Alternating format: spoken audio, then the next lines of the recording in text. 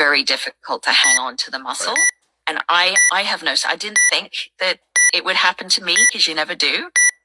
You always think that you're invincible, and, you know, I was an athlete before and I'm strong and I'll keep going forever.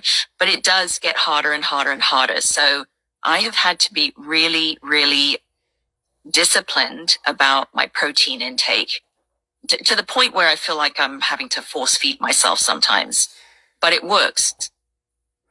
You know, I'm on something like 170 grams of protein, and I'm not a big person, and that takes a lot of eating. So that's the major overhaul. Not as high in carbs. I'm not a low carb person at all. I don't buy into low carb or keto, but as a triathlete, I was really pounding back carbs, and now I don't need as many. So that's a little different, because I really love carbs, and I have to be careful about where I put all my, you know, my eating focus, because it's the protein that's going to serve me the best. And I do get the carbs in, but just to not the same volume as I used to. Any big protein tips you give someone? Any special tricks to get to 170? 170 is a big number. That's my number for the record. So. Oh, it's a big number. It is? Oh my goodness. Yeah. Okay. Yeah, that's about right. Yeah. Well, I was a bit skeptical about 170, but it works for me. I do a lot. I'm not a vegan, vegetarian by any stretch of the imagination. Just a lot of preparation. You need to be really, really into planning in terms of just your grocery shopping and the types of lean proteins you get into the house. So I'm all about, ground turkey, chicken breast. I do eat steak, but a lot of dairy and eggs as well, egg whites, whole eggs, and a lot of Greek yogurt. A lot of Greek yogurt. So much Greek yogurt. I eat so much Greek yogurt. Much. I mean, I love it, but sometimes you do get a bit sick of it. Like I'll have to go downstairs tonight and get another bowl full of Greek yogurt to hit my protein. And then I do use protein powders. I stick it in my milk for my coffee in the morning. That gets me a little hit, and another one in a shake after my workout. Do you ever drink bone broth? I do not. No. Oh, I'm gonna change your world. I'm gonna send you a link when this is over. I should put it in the show notes, because I'll get countless DMs about this. So I started drinking bone broth on the advice of my doctor, who is also the co-owner of my gym, and now I live by it. It's basically 80 calories, 20 grams of protein. It's so good, and it tastes great. And what's great about it is because it's hot. You can, I'll drink it before bed, get another 20 grams of protein, and it's like having a hot tea before you go to sleep. Right, right. Is it primarily collagen based? Mm-hmm. Yep. Or yeah. Okay. And it's great. I mean, so I have a couple of different ones that I take. I have a chicken one and a beef one that I really like, but that's become a staple of mine, just to get, just to fill in some extra grams here and there. It's easy in the morning. It's easy in the evening. Yeah. Like if you drink coffee in the morning, it's a really easy thing to replace coffee with. Now, don't get me wrong. I'm still drinking coffee, but I'm not giving that up. But I had a moment there. I was like, well, what do you mean? You're not asking me to give up coffee? Because a lot of people ask me about pre-workout. Do you take pre-workout for the CrossFit? I was like, well, coffee, but that's all I need. I'm not giving that up. Yeah, no, I'll get up in the morning, have a glass of water, and then I'll make a bone broth, and I'll drink that, and then I'll have coffee after, and sometimes add collagen to the coffee. And now you're 30 grams of protein into your day before you've even really started eating. It's just it's an easy fill in. And I found even at this age, my body composition has changed really quickly by increasing my protein. And, to the same as you, I'm not giving up carbs, but I've absolutely lowered them, because I'm filling in other areas, and I'm, not as concerned about, well, did I get enough carbs to go power through this workout? I mean, CrossFit workouts are 15 minutes anyway. So you don't need a bowl of pasta before a 15-minute AMRAP. You just don't, you just need enough to get through. So while I do track the carbs, I lean in on the protein. And it's amazing, even at this age, how you can change your body comp. Absolutely. And I think a lot of people find that hard to believe. So a lot of my followers are not CrossFitters, which is really interesting. They're sort of women in midlife, and a lot of them are not necessarily have been athletes or active previously. And one of the biggest questions they have, most common questions is it too late to get fit, change my body composition, live a healthier life, be stronger? And I think that's one of the biggest misunderstandings about being in your 50s. It isn't too late. And that's the thing I love about CrossFit is I've seen so many people change their entire lives, never mind body composition, just from things like, upping the protein or just changing their nutrition in general, going to a CrossFit class 3 times a week, moving more throughout the day, like getting up from the desk, going for a walk. It's not actually rocket science, but yet a lot of people find it hard to believe. Yeah, well, CrossFit looks hard. I think that's part of the issue. It does. Like, it looks hard. Yeah. Here's why it looks hard. We do Olympic lifting. And Olympic lifting is very complex. Like, I've said this for a while. If they would get rid of barbells completely and replace them with dumbbells, I think they could get more people to join. And I'm not advocating that we get rid of barbells because I know people love it. I just think, like, the visual of people doing snatches and clean and jerks scares people off at times, or turns them off. Yeah, I think it does. And it is hard to learn. I mean, I'm 4 years in and I still get snatches so badly. It's so hard. And my cleans aren't fantastic, but they're better. I think, so what a great thing for, say, people, people of my age or in their sort of mid-40s, the masters divisions, is that a lot of the places like Mayhem and whoever else, they all have masters tracks, or they have tracks that are dumbbell only. And they're functional fitness, CrossFit workouts that use a dumbbell. It's a lot more accessible. I think people in their 40s and 50s who've never done anything like this before would find it a little more easy to get their head around picking up a dumbbell. And you also, you've seen some of those movements like the dumbbell snatches making their way into everyday other workouts on YouTube. Right. So I think the shift is happening, but I don't know that, many of these people would ever get fully into CrossFit. Are there any movements as a master's athlete that you choose to not do because of age? I have a few. That's why I'm asking. Oh, yeah. Tell me. I'm curious. Go on. And this is personal preference.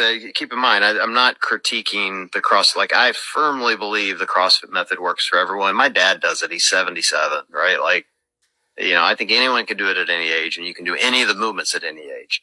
But I look at things and, I try to decide what am I training for, and then what's the risk or reward. Right. And as an example, I look at rope climbs, and the reward for being able to do efficient, quick rope climbs does not outweigh the risk of falling off a rope at 53 years of age. And so my thing is, what I could get from that, I can do in other areas. I can focus on the grip or, whatever, the parts that you get from doing rope climbs. I can do other movements that are safer, have less opportunity for injury. And, it's not to say there's no opportunity for injury, but it's just better for me. I also don't do a lot of muscle ups. I can do them. I learned to do them. And I do think it's important that, masters athletes learn these skills and understand them, but I don't do a lot of them. They're really hard on the shoulders, and I don't have great shoulders. Yeah. And, so I would rather focus on, maybe, chest to bar pull-ups as an example, or strict pull-ups and ring dips over trying to do a real overly heavily kipped ring muscle up and then find myself blowing out my shoulder. It's just so, and that's just, again, personal preference.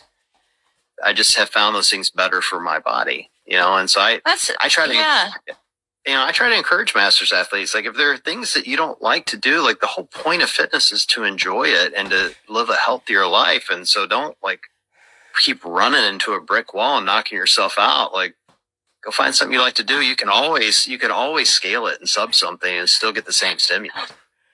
That's an interesting way of looking at it. I think for me, because I've only been doing this for 4 years, and unlike you, I have not got my muscle ups. I'm still motivated to beat that thing. So I want to get a muscle up. I want the satisfaction of knowing that I finally did it, not just because I'm 53, but because it's a hard skill to master. I wasn't even able to RX my handstand push-ups until after I dislocated my shoulder and I started working with my coach, my one-to-one coach. He had me fully to the floor at that point. So up until then, I was to the ab mat and a plate, and I finally RX'd it. So I believe that I can get all these things. So I do still want to attack something like the muscle up. I can do a rope climb, but I want to get better at them. So I think that's my mentality is I don't feel that I've beaten it yet. And in my head, age doesn't come into it.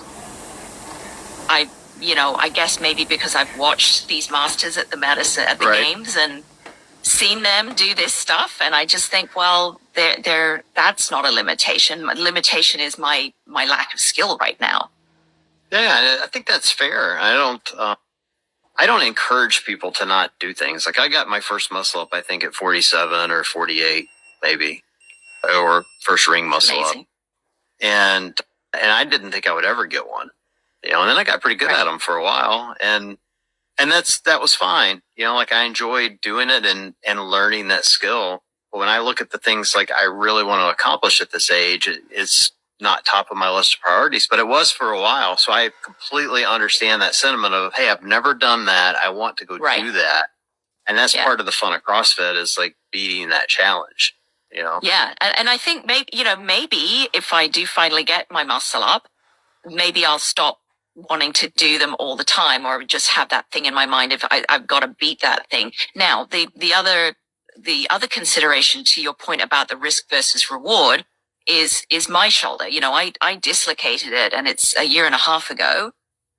And so, it's always a little questionable whether I will be able to ever do all those things to the level that I was doing them. I'm not even back to full kipping pull-ups yet because I subluxed it again back in this March. And so it was a little bit unstable. So, I just play it take it month by month. I base my goals on where am I at? How do I feel? And do I feel like I want that badly enough? In fact, I was talking to my coach today about maybe we'll try out high rocks. I don't know how you haven't done one? Haven't done one yet? No, we don't. No, we don't have them in Canada yet. It's coming. It's coming to Canada, but they've never had a race in Canada. So I figured, if this shoulder doesn't cooperate on snatches and all the other stuff that's shoulder intensive, maybe I'll give it a bit of a break by doing high rocks for a little bit and see what happens. So start running if you're going to do high rocks again or at all. I'm hoping the muscle memory from being an Ironman triathlete sort of comes back. Right now, it's not looking great. My run splits aren't fantastic, but I'm hoping the muscle memory from 20 years of triathlon will come back. Who knows? They threw me into one. This is a true story. I went to Chicago. We were covering one for the podcast. Nikki and I flew up to Chicago. And not going to lie, might have had a couple of drinks on the plane, maybe. Oh, no. And I get there, and we're having dinner, and a couple of drinks at dinner, and the founder is sitting at the table with us. He, shows up, and he's chatting with us. He's like, "You're doing the race tomorrow, right?" And I'm like, "No." And he's like, "No, you're doing the race tomorrow, right?" And I'm like, "Okay, I guess I'm doing the race." And same as you, goodness. I'm like, I've run for years and I've done marathons and half marathons and trail races. I'm like, "How far is it?" He's like, "It's an 8K, but it's a little farther than 8K." I'm like, "Oh, that's fine. It's only 8K. I'm like a typical CrossFitter. I'm like, and they're 1,000-meter split. So I'm like, okay, it's 8 rounds for time. That's what I was thinking. Right. Did not feel like 8 rounds for time. It was so bad. So bad. Yeah. And everything's accessible, and you'll probably blow through all the CrossFit type movements, the sled pushes, the wall balls, like, you know, farmer's carries, burpees, all that stuff was like a no-brainer. It's just a lot of running. It is. And it's at an intensity that, you know, you can really push yourself over the edge way too soon. You know, first 3 rounds, you could just go over that red line, and you're in a hole from then on. Yeah, I didn't have that experience. My experience was that I was really hungover, and that put you in a hole. I guarantee you've had this experience before in a race. You'll know exactly what I'm describing. I'm about 3 to 4K in, and I stopped sweating, and I got the chills. Oh, yes. And I'm like, yep. I'm like, oh, yeah. I am in a bad spot, because I had a long way to go at that point. I'm like, I am in a really bad spot. And so I started stopping at every water station and just slamming water and Gatorade and whatever they had. And I was fine. I got through it just fine. Oh, my gosh. But it was a